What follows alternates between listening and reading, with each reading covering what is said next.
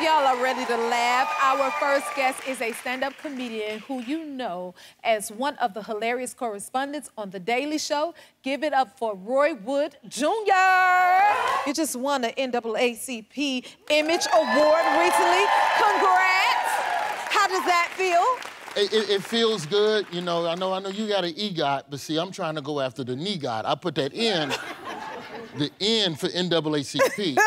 And then I'm gonna get the NEGOT. But I'm creeping. I'm creeping. You're creeping? I'm creeping up there. Okay. You live in New York. You enjoy traveling to the West Coast? I don't mind travel. I would wish, like, with everything that's going on with the airlines this year, you know, it's always some snafus, a big storm or whatever.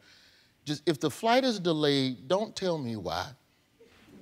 I just don't want to know. I'm one of them people, I don't want to know what's wrong with the plane. Just, when it's time, that I will trust that when the plane is moving, that you have checked all the buttons. Yeah. And know that it's time to move. Because, like, you'll get on the plane now and the captain will be like, ladies and gentlemen, there's a delay. The hydraulic hose, and we're gonna duct tape it. Oh, no. Did you just say duct tape over the intercom? I don't want to hear the word duct tape, and we've been up 30,000 feet, 500 miles an hour. That's a good point. And I'm supposed to trust the duct tape? Just lie. I would rather just lie. Just lie. I don't know if you rode the school bus. I don't know if you rode the school bus going to school. My sister's a school bus driver. Okay. So then you know, when you be on the school bus and the school bus get to smoking, school bus driver, what they say? Sit down back there and just shut up. That's the kind of pilot I want. That's what you want the pilot to say? Just tell me shut up. I don't need to know what's going on. Oh, my goodness, you are hilarious. You have a 6-year-old son, huh? Yeah. What is it like raising him in New York? It's interesting. Yeah. WNBA game, New York Liberty. They gave him a ball at that game. It's interesting because I'm from Alabama, so I'm a Southerner. I don't know nothing about New York. I don't know nothing about raising no city kid. I'm trying to teach him how to ride the train. I'm scared of the train. I don't. So I'm trying to, but you know, that's what parenting is about. Parenting is about preparing your children for a world that you don't even know what it's going to be evolving into. So when we see stuff out in the city, you know, you grow up faster as a child in New York because you're around adults and everything. Like in the South, it's your neighborhood, and your neighborhood is just your people. You're not downtown, you're not in the suburb. New York is everybody on top of each other. I'm like, yes, son, that is a pigeon eating a rat. Life be like that sometime. Come on, let's get on the train. Like, you wouldn't see that in the South. That's like a special summertime treat when you see an animal eating another animal. New York City, that's every 2 blocks. But it's interesting, though, because, like, when I think about the world I'm trying to prepare him for, it's weird, especially in raising a black man. Right. And how do I treat him to be friendly in a world where people eventually might fear him?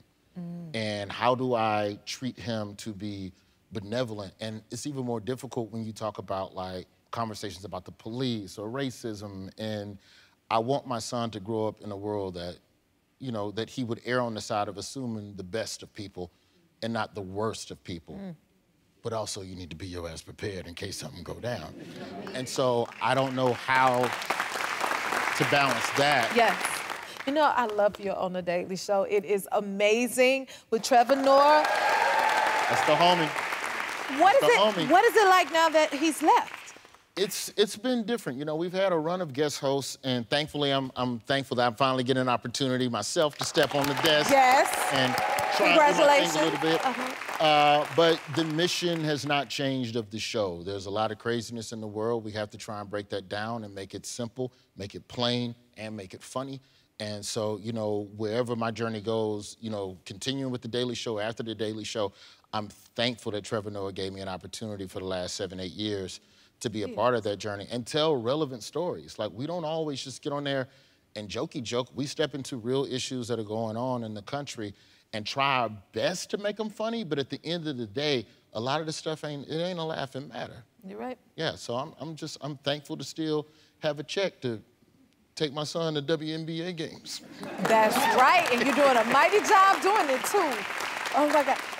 Were there any signs that Trevor was leaving that you noticed at all? I knew Trevor was leaving when he stopped cutting his hair. Like, to me, that was the point. See, so that was it. Yeah, right there, when it was like he got the afro and then he tried to trick white folks by getting it edged up. I was like, you can't trick me. Because when he started the Daily Show, it was all nice and low cut, and then after the pandemic, he was like, Africa. I was like, let me buy a house real quick while I still got some W-2s. And you're hosting at the White House, your correspondent, the dinner? Yeah, the White House Correspondents dinner. This is where we just get a bunch of people in the room, and then I tell them all about their problems.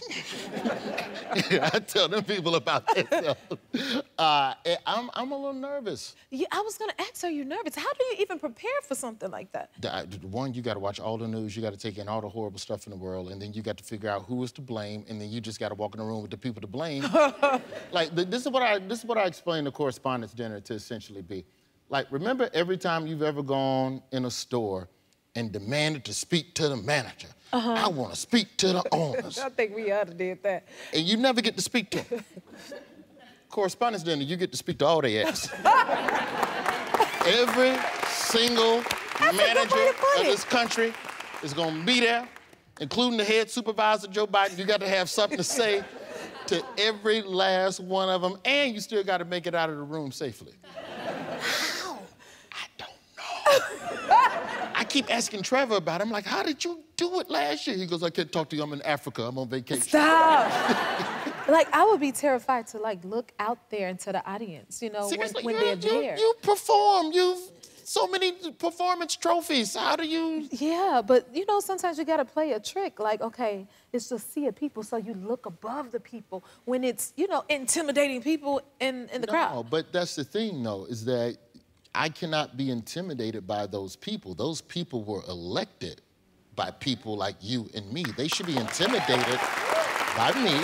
Let them know. And they should be intimidated that I am the voice of the voter in the room in that moment. And if there is something that can be said to hold people accountable and hopefully change the sway of how we perceive politics in this country, to me, that's the ultimate goal of what I'm trying to do with the Correspondents' Dinner, because we exist on these two edges when the truth is that most of America is right here in the middle, and we've lost the concept of nuance in this country. We just go, oh, it's that, so it must be everything must be wrong. But like, no, that's not what it is. So I'm hoping that we have an opportunity on the other side of whatever the hell I say to these folks, to have more nuanced political discussions on real issues in this country and not get so polarized and set down and baked in on one side of, you know, particular issues. Sound like they got the right one, that is for sure. If you like this video, smash that like button and subscribe to the Jennifer Hudson Show YouTube channel. Check your local listings or visit jenniferhudsonshow.com to see when you can watch full episodes in your area. And don't forget to sign up for the newsletter.